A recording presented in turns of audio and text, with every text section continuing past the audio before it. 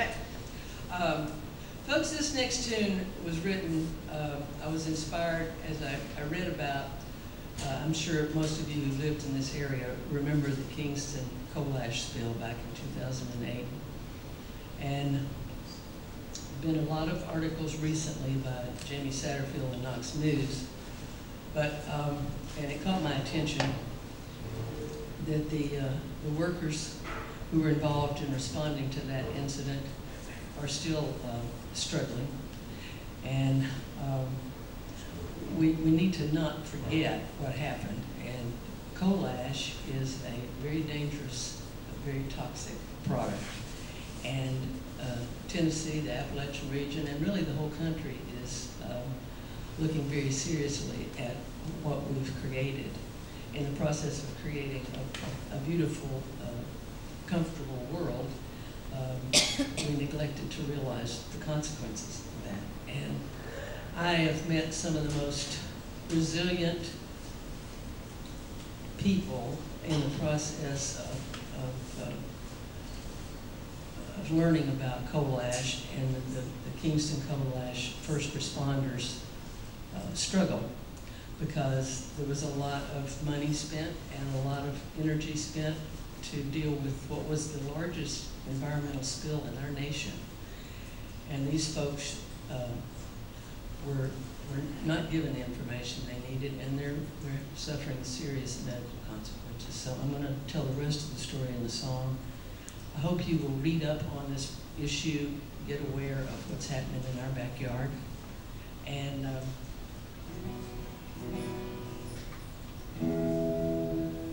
want to send this one out to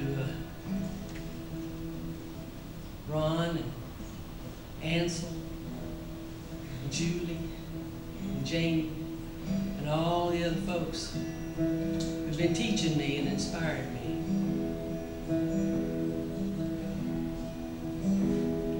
It happened right before Christmas back in 2008.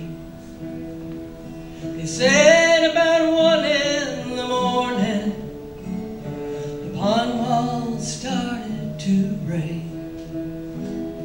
The ponds were filled with coal ash owned by the TVA. The world's biggest spill of coal ash happened in Kingston that day. The coal ash slurry was flowing, covered acres and acres of land, like lava from a volcano. But this spill was caused by man. 300 acres were covered.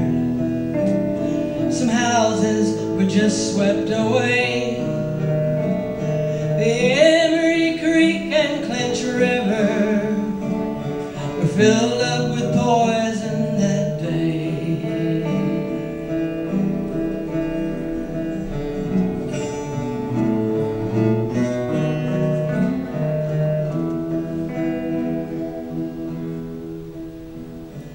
Then came time for the cleanup, and TVA had to choose.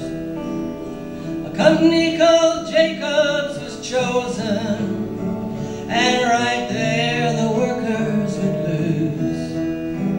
That company they hired got paid millions, had money to spend to protect. Over 40 have died, we're still counting. Lives lost from deadly neglect. Now what does that tell you, boys? What does that tell you, boys? The almighty dollar and the company greed keeps them stalling the workers so they can't get the care that they need. They lied about their safety. They lied, said there's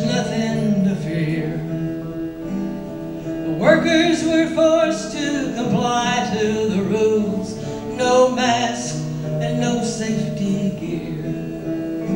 Seems Jacob's tampered with testing. They threatened and they deceived. Survivors are sick and they're waiting for justice.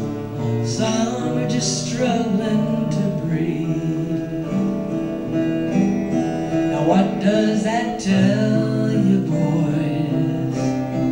What does that tell you, boys? The almighty dollar means more than a life, and the pain that it's causing, hell, it cuts like a knife.